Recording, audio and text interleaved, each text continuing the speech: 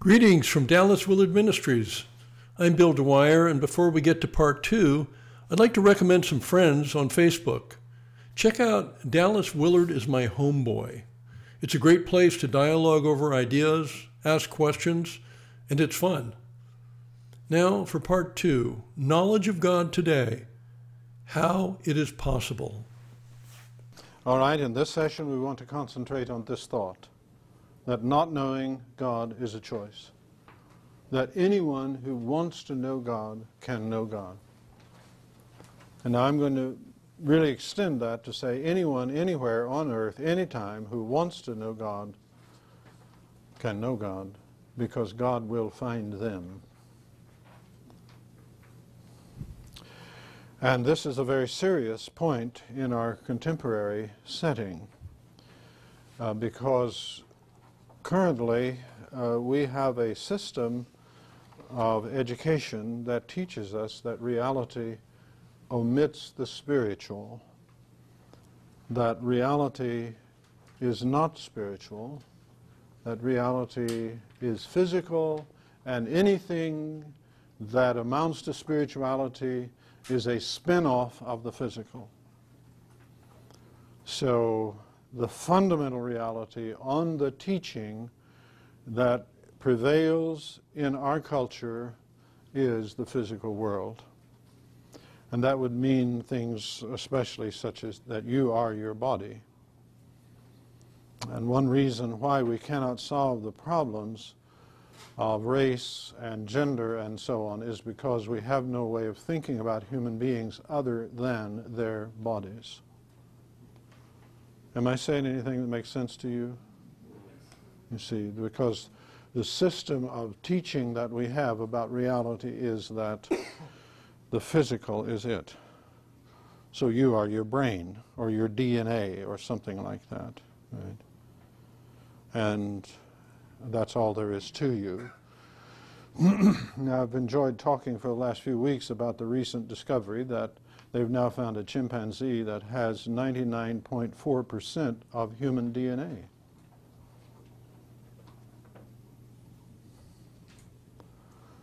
So, what does that mean?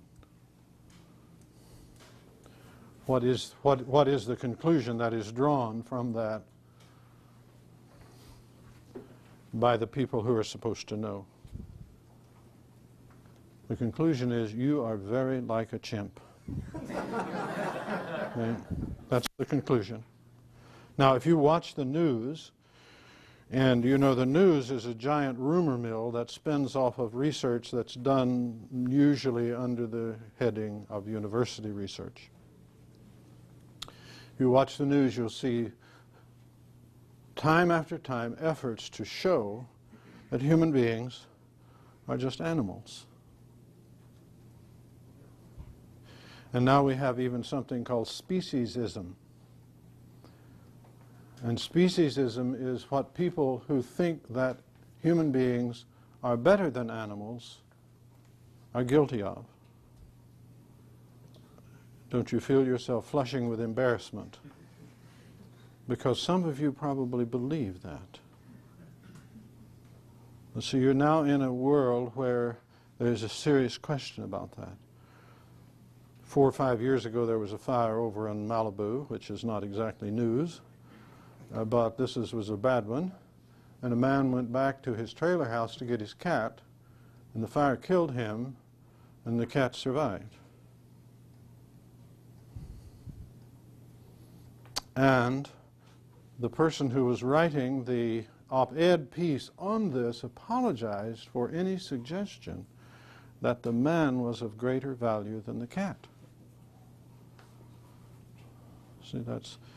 See, now, you see, worldview is seen in that form. That's worldview.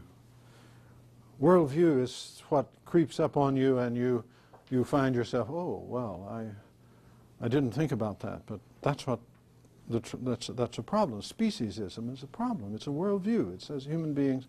Now, to go back to the chimp. Do you think that the people who published this result, that the chimp has 99.4% of Mike's DNA here, do you think those people believe that the chimp has 99.4% of their experience? You think they believe that? They don't believe that.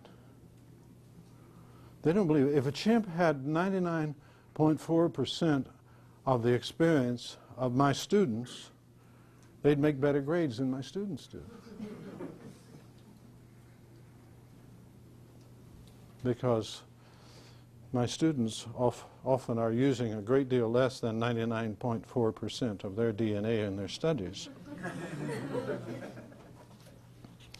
So you see, now here's another conclusion. The chimp has 99.4% of Mike's DNA. What's the conclusion? There's an awful lot more to Mike than DNA.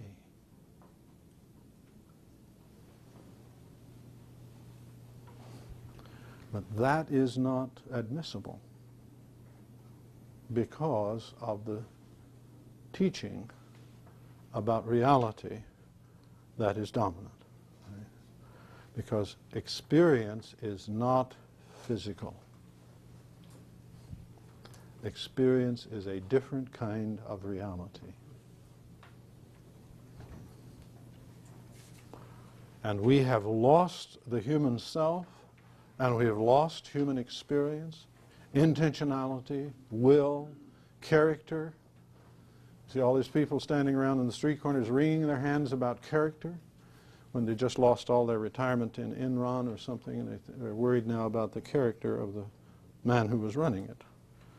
Well, character is a big issue. We should be worried about character. But if we're going to worry about character, we have to recognize that a human being is not a physical being, but a spiritual being, because that's what character amounts to. Character isn't in your brain or your DNA. They're not going to find a DNA particle that they could insert and make people incapable of telling lies. That would certainly stop the traffic, wouldn't it? They did that. They're not going to find that because it's not in that category. It's spiritual. And so now, growing in grace and knowledge of our Lord Jesus Christ means to grow in interactive relation. That's spiritual reality. So that's where I say I am not just a physical being. I am a physical being. I'm not just a physical being. And my physical being is to receive spiritual life. See? My body is the temple of the Holy Spirit. Well, that means more than just words. That means that in this body there is a spiritual being, which is me, and I receive a spiritual being, which is the Spirit of God. And that's interactive relationship. That means different kinds of stuff happen. See? Grace is God acting in my life to accomplish what I cannot do on my own. I mentioned transparency and truthfulness. Nobody can do that on their own. Now, they don't have to, right? They don't have to. Because when they get ready to do it, help is available. But they have to want to do it. They have to want to receive that help. Henry David Thoreau said, men will lie on their back talking of the fall of man and make no effort to get up. You see. And actually that's what we wind up often doing in our religious circles. Talking about how we can do nothing without Jesus. Ah, that's right. And if you do nothing, it will be without Him. See? It's when you trust Him and act that you begin to know grace. Okay, I'll test your knowledge of old hymns now. Trust and obey, for there's no other way to be happy in Jesus than to trust and obey. Do you know that song? You ever hear that song? That's a good song. That says the whole thing. See, so now God acting in my life to accomplish what I cannot do on my own. Now, if you do inductive Bible study and you study grace, Old and New Testament, you'll see that's what it is. Is it unmerited favor? Of course it's unmerited favor. But just to say it's unmerited favor does not tell you what form it takes.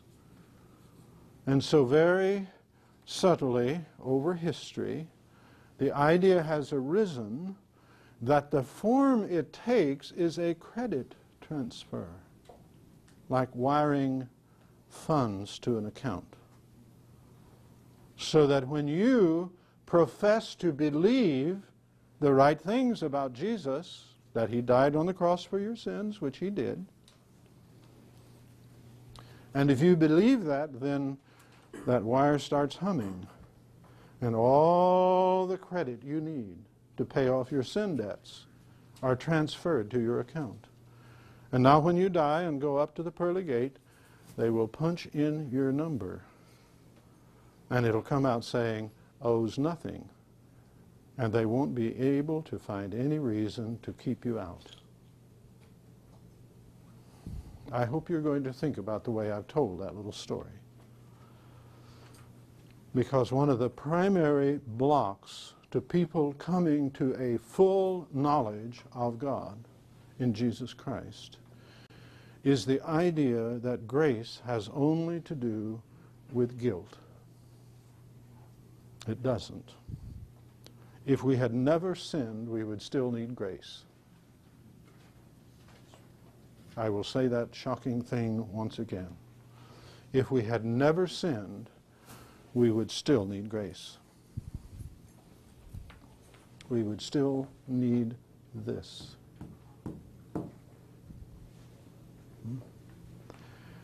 And it's a real problem for me not now to just launch into an hour's discussion of grace, but I can't.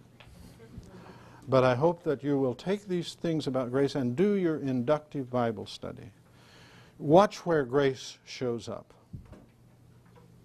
and see that this is what grace is. And to grow in grace does not mean to grow in forgiveness. It means to grow in the amount of God acting in your life. And that will be knowledge, because knowledge is interactive relationship. Right?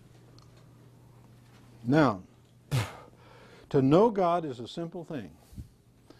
You just have to be willing to let him be God, and you have to come down to the point to where you have run out of tricks on your own. That's why Paul says, echoing the Old Testament, whoever shall call upon the name of the Lord shall be saved. But if you've got a few more tricks, he'll let you work those out. See, I can tell you what, you always find God at the end of your rope.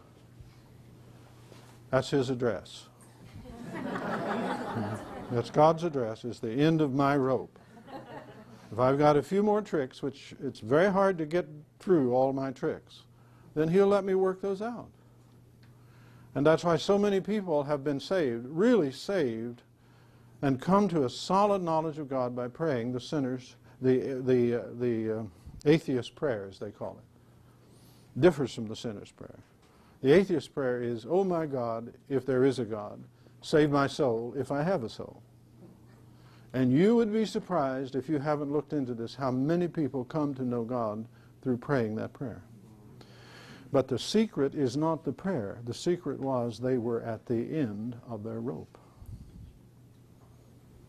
Now, there's all kinds of witnesses to the knowledge of God. We want to talk about some of those in this hour. And I want to just outline some of the main points in knowledge of God. You remember Paul says in Romans 1 that what can be known of God is available to people. God has made it evident to them. This is Romans 1:18 and 19. Since the creation of the world, his invisible attributes, invisible, did we hear that word last time? What does faith have to do with? Faith is knowledge of the invisible. Faith is opposed to sight, but not to knowledge. So Hebrews 11 is about knowledge. Moses endured as seeing him who is invisible. 2 Corinthians 4. While we look not at the things that are seen, but at the things that are unseen. See, that's knowledge of the invisible. Paul says, if you just look, you will see his eternal power, divine nature, being clearly seen, being understood through the things that are made, so that they are without excuse. No one has an excuse. Okay, that's why not knowing God is a choice. It's a choice. And so I want to just say a few things about some of the sources of this knowledge. And I wish I had time to just do exposition here of Acts 14 and Acts 17 and Nehemiah 9, 6 through 10 and so on, but I don't.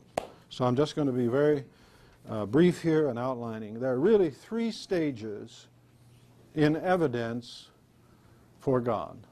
Now, again, don't just think of it as head knowledge, but as interactive relationship. But of course, one of the places that we interact with God is in nature, in the world of nature. That's a part of God's kingdom. By the way, that's one reason why you get so refreshed when you go out into nature, right? I've spent a lot of time flying over the American Southwest. It's one of the most desolate places on the face of the earth. But I love it. Just looking down at all that desert and rocks and all that stuff. Isn't it amazing how a great pile of rocks, a mountain, will affect you? That's because that is God's kingdom. That is where, generally speaking, what God wants done is done. Now, here's one of the things you can know about any physical reality, and that is that it owes its existence to something else. It owes its existence to something else. That's true of the sun. That's true of the tree, the rock. That's true of our bodies. It owes its existence to something else. Now, that sequence of debts for existence, that line of causation that goes back and back and back, cannot be infinite. It can't be infinite. It can't be endless. So, for example, if you have a line of dominoes here, and this one has just leaned over on that one, as that one leaned over on that one and knocked them down. Okay? Now, this sequence back of this cannot be infinite, because if it were infinite, it would never get to this one. That's what it means for it to be infinite. Or think it like one, I like to use this. I have a copy in my office for which there's no original. Believe that one? I love to fool around with this stuff. Because if you learn how to just put it, no one has any doubts about it any longer, right? And I actually have students who say, I'd like to see that copy. See, finitude depends on something that is different in kind, and that's God. That's what God is like. God is self-sufficing being. He is a being that does not need anything else to exist. He exists out of his own nature. And if you think about him like apples and rocks, then that'll be a problem for you. But the whole point is, that's what he isn't. He never didn't exist. So, Mommy, where did God come from? The answer is he didn't come from. He's always been here. Did he cause himself? No, he didn't cause himself, because he's always been here. All of the questions point to something that is self-sufficing, and that is precisely spirit. God is spirit, right? God is spirit. And now that was being given to a woman in John 4 to try to help her understand why it didn't matter where you worshiped. But the point of it is to make a statement about the nature of God. And of course it's an old statement. Exodus 3:14. Moses gets ready to go down to Egypt. Who shall I say sent me? What's your name? And the answer is, I am that I am. That is to say, I am something whose being depends only on itself. I am that I am. That I am comes from I am.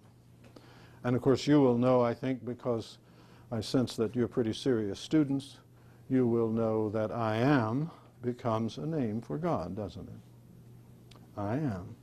The great I am. Right? Now, the translators have trouble with Exodus 3:14, and you'll see it translated as I am what I am. But if you remember your comic strips, even Popeye yam what I am. Right? I am what I am. Everything is what it is. That's not the point. The point is, here is something that doesn't owe its existence to anything else. And that's the nature of spirit. And we have a little experience of this in ourselves. The element of spirit in us is primarily will, or power to choose. And that is precisely something that exists out of itself. It is not caused by anything else. Now that scares the bejeebers out of people who think they can reduce everything to law, because it says there are some things that are not derived from anything else. And that's why in our world today, for example, people will never look for will as an explanation. They will always look for cause. And the social sciences, for example, including psychology, with a very few exceptions, say absolutely nothing about the will. And so they will have a long delivery. Why are 50% of marriages, why do they end in divorce? No one will ever say, because the people who are married choose to get divorced. They'll never say that. Why is the leading cause of death in pregnant women murder? Oh, wow. You could really get going on that, couldn't you? With causation. No one will say, now you see, this is a part of the general picture of the rejection of spirit as a category of reality and knowledge. And often it's done with the idea that this is compassionate, because we shouldn't blame people for what they do. Now there's an important point to that, and I don't want you to misunderstand me there, but we are not helping people by teaching them to say, I can't, when they could. Because it is only by making the will the executive center of the self that anyone can pull their life together and make something out of it. And the primary function of the will is to reach out to God and to begin to draw spiritual life into this system that we have that we call the human system. And when we begin to do that, then we say things like, I can do all things through Christ who strengtheneth me. Right? See, that's choice. That doesn't mean that Jesus is going to jump on you and make you do things. That's causation.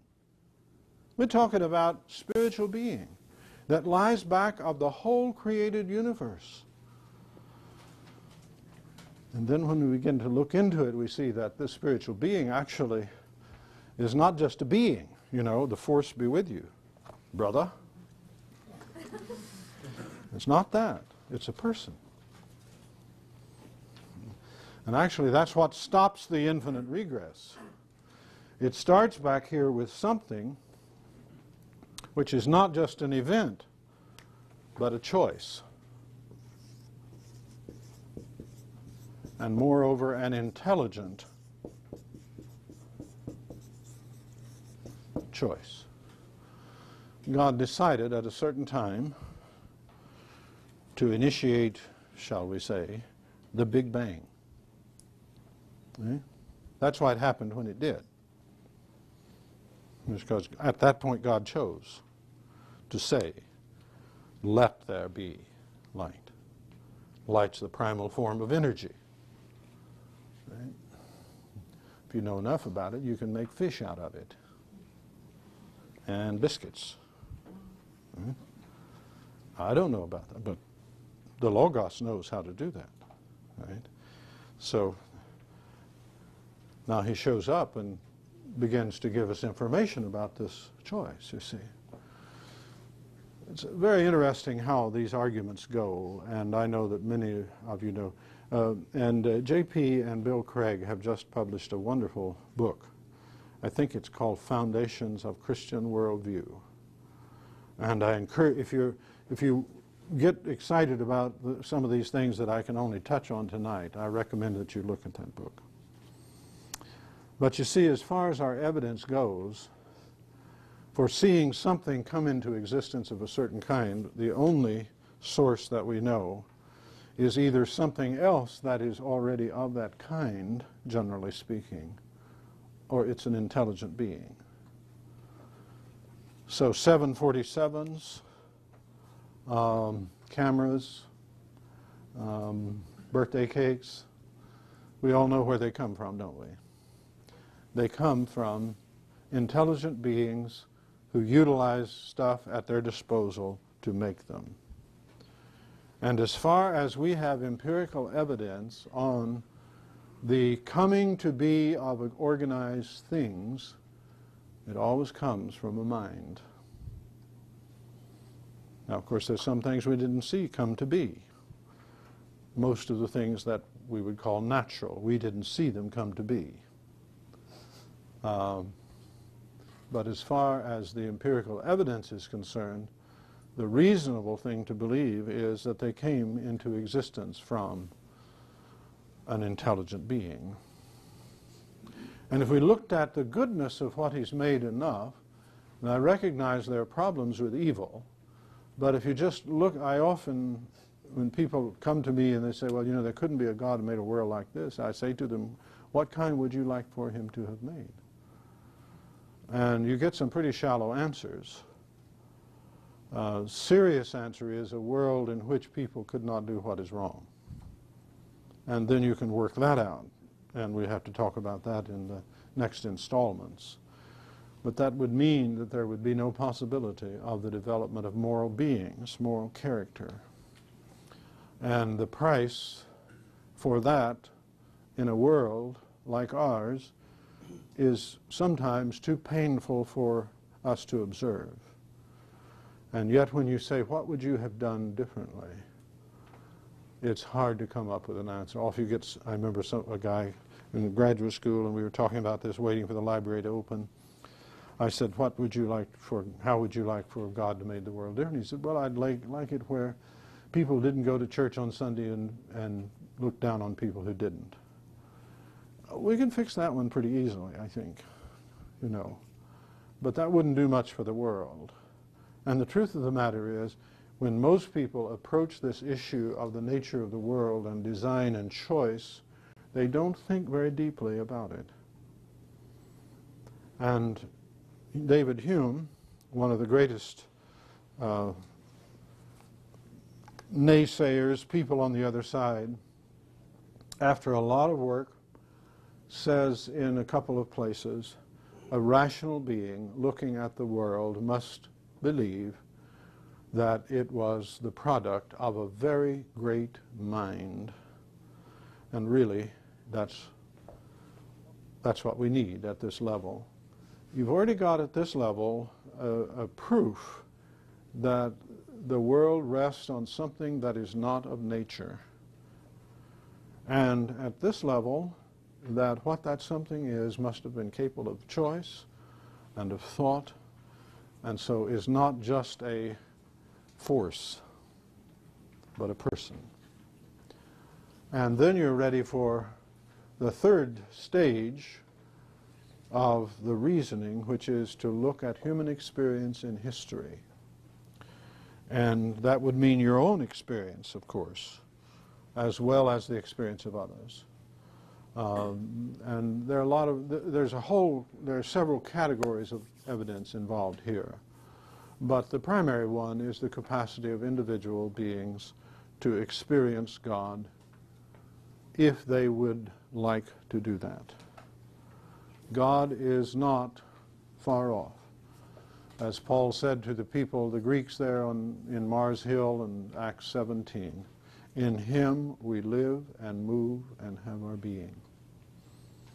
And when Jesus came, he preached that the kingdom of God is available. And we mustn't miss the point about the statement, for example, Matthew 4:17, repent, for the kingdom of the heavens is at hand. That's not saying that something is about to happen and then suddenly it got called off. That's not the teaching. The language is very clear. It doesn't mean that. And now we have systematic hermeneutics, liberal and conservative, which try to say that the kingdom of God is something that isn't here.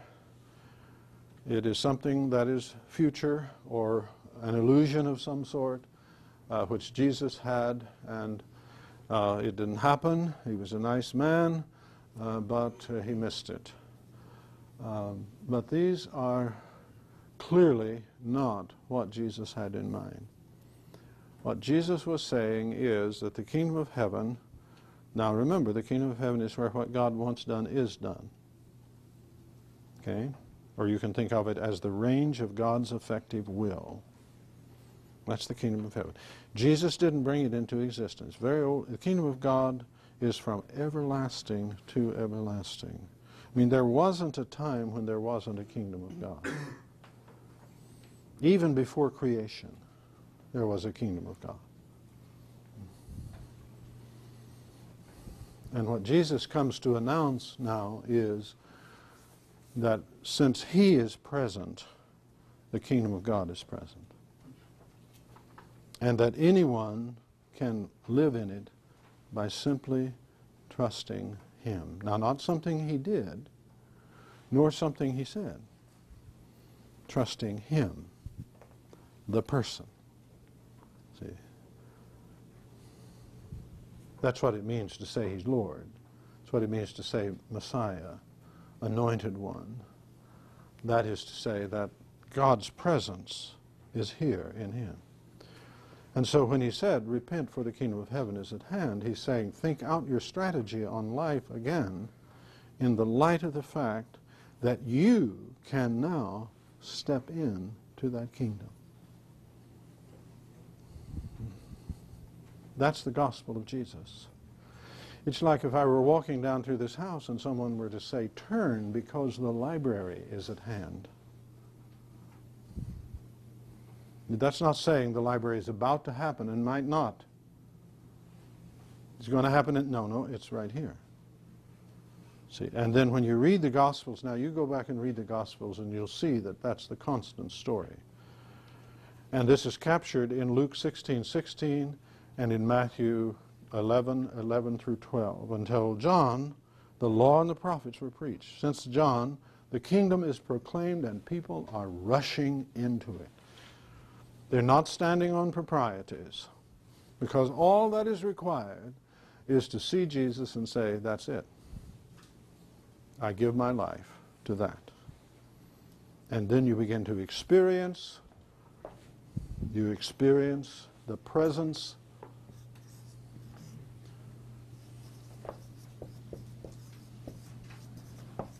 of God in human affairs. And these are what I call the three stages of theistic evidence.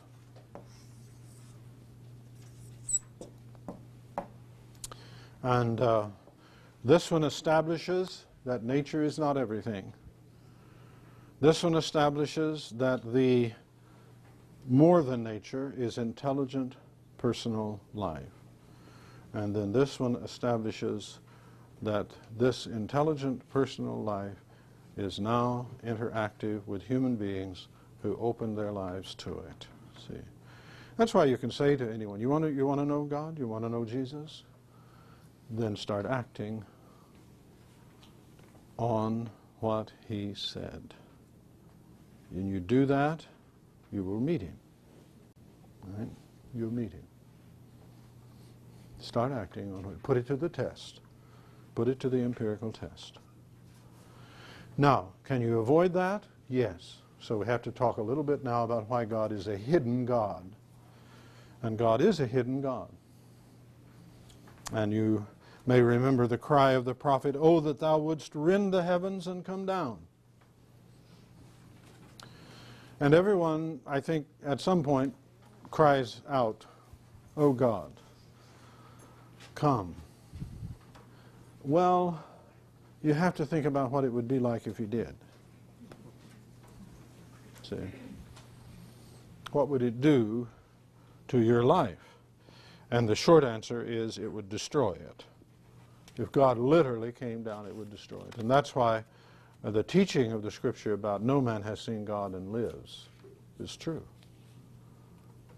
It would blow all your fuses and burn your wires out, and you wouldn't have a life left.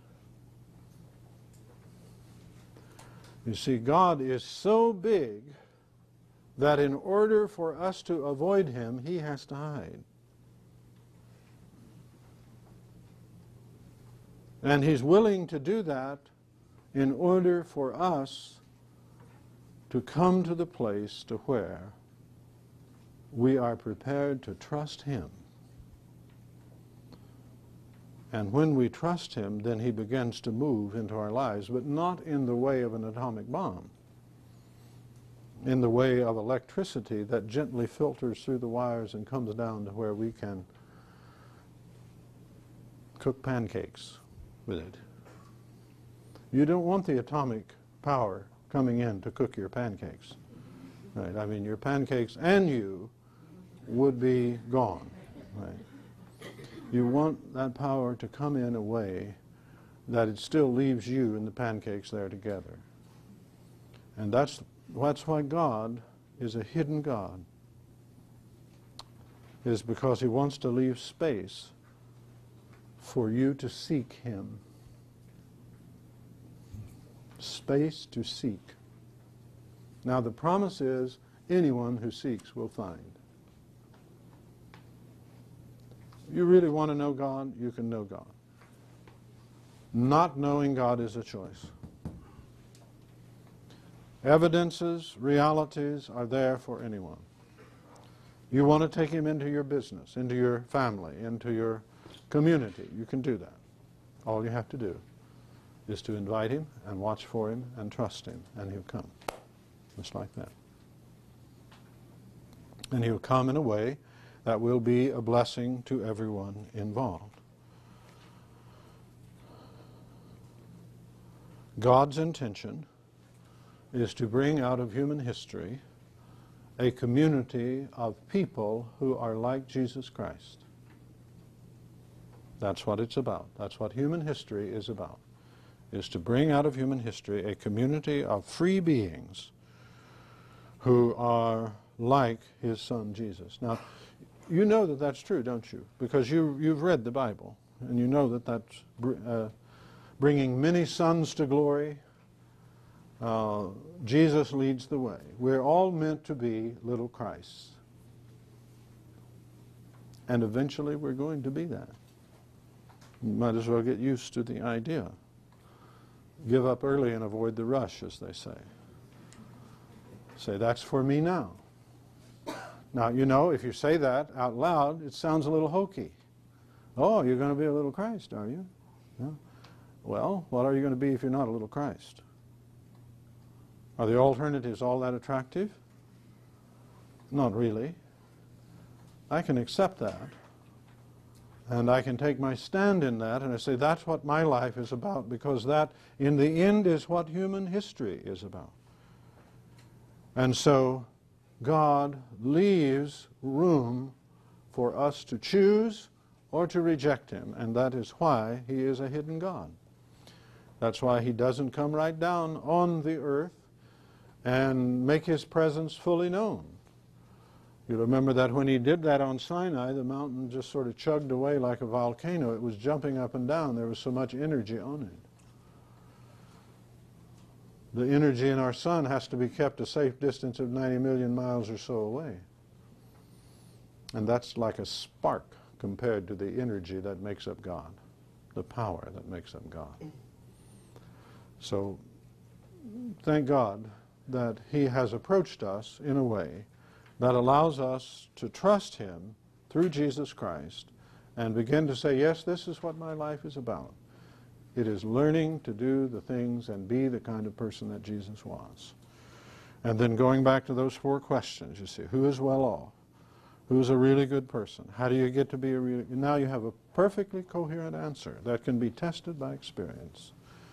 It stands, the weight of evidence stands in its favor. And all that is required is a will which is prepared to say, yes, I give myself to Jesus Christ. I mentioned in the notes here Bertrand Russell and Norwood Hanson. There are a couple of famous cases of people who said, well, you know, I'm ready to believe if God would just give me more evidence. Right? And now, what form would the evidence take? Well, Hanson suggests that it might take the voice of God speaking out of heaven to him and saying, I'm tired of your fooling around. I want you to line up and do what I want and forget all of this philosophical quibbling and obey me. Right. Now, do you think if Norwood Hanson heard that voice, that would lead him to belief? No, it would lead him to a psychiatrist. Right? That's what it would do. Because you see, that kind of thing never does the job. If you have your will and your understanding set against God, miracles won't do the trick. Now, miracles are important as testimonies to the presence of the kingdom. But they will not convince people who are not seeking God. And that's why you remember in the case of Lazarus and Dives, the rich man and the poor man, the Dives, the rich guy, says, well, send Lazarus back to my brothers so that they don't come in this place. Well, I mean, you have to use your imagination what would have happened if Lazarus had shown up at their door. You think they're going to fall on their knees and give up? No, they're not going to do that. And Jesus said that. He said, neither will they believe if one is sent from the dead unto them. And no doubt he was referring to what was going to happen in his own case. There has to be a willingness to receive. Bertrand Russell said to Father Copleston, who in an interview, Father Copleston said to him, what are you going to do, Bertie, when you stand up before God and you find that he exists? And Bertrand Russell said, I'm going to say to him, why didn't you give more evidence? Well, probably God will have an answer. Probably it will go something like, well, seeing what you did with the evidence provided, there was no point. Or perhaps he would have said something like, I didn't want you to come on those terms. I didn't want you to come on the basis of being overwhelmed with the evidence. Screwtape Letters has so much wisdom in it, and I wanted to just on this point read the little statement that's right at the front of the Divine Conspiracy. This is Screwtape writing to Wormwood. You must have often wondered why the enemy does not make more use of his power to be sensibly present to human souls in any degree he chooses and at any moment. That's what we've been talking about here, right? But you now see that the irresistible and the indisputable are the two weapons which the very nature of his scheme forbids him to use. merely to override a human will, as his felt presence in any but the faintest and most mitigated degree would surely do, would be for him useless. He cannot ravish, he can only woo. For his ignoble idea is to eat the cake and have it. The creatures are to be one with him, but yet to themselves. Merely to counsel them or to assimilate them will not serve. Sooner or later he withdraws, if not in fact, at least from their conscious experience, all supports and incentives. He leaves the creatures to stand up on its own legs, to carry out from will alone duties which have lost all relish. He cannot tempt to virtue as we do to vice.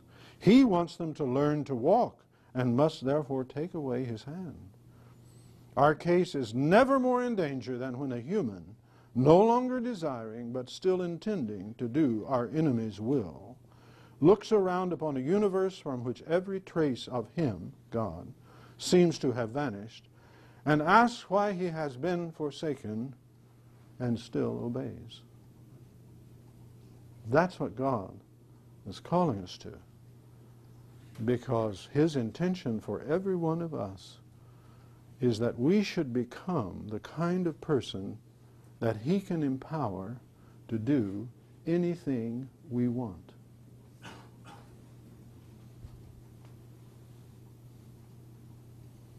I'm going to say that again because you might have missed it. God's intention for each one of us, for every human being in fact, is that that human being should become the kind of person, now that's character transformation, the kind of person that he can empower to do what they want. Imagine yourself being given the power to do anything you wanted.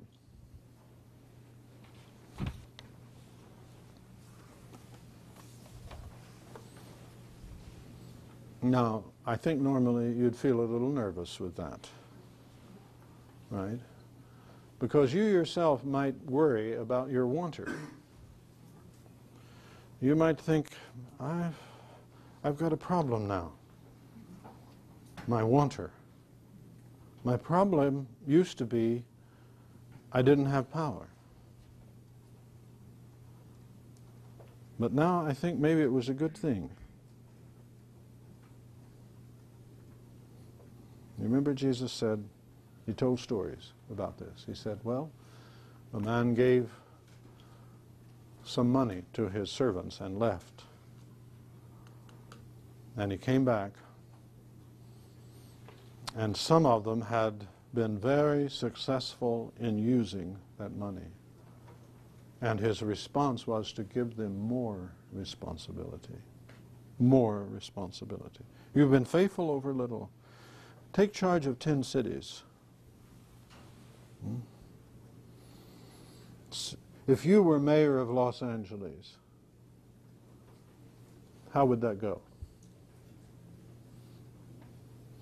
I mean, not a mayor like we have now that can't do anything anyway, because, I mean, he's got built-in protection just because people know that rulers can't be trusted.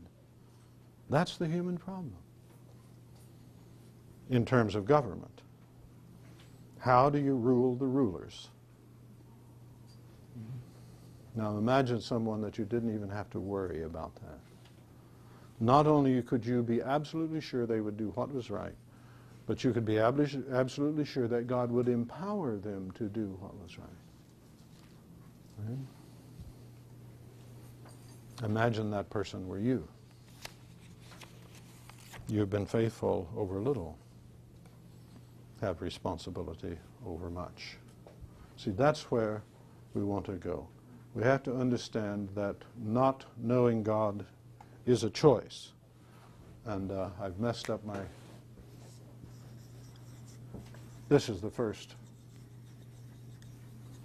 So make a division there. Not knowing God is a choice.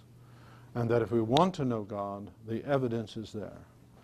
And in particular, it is there at the level of His presence in human affairs, in the form of the kingdom of God.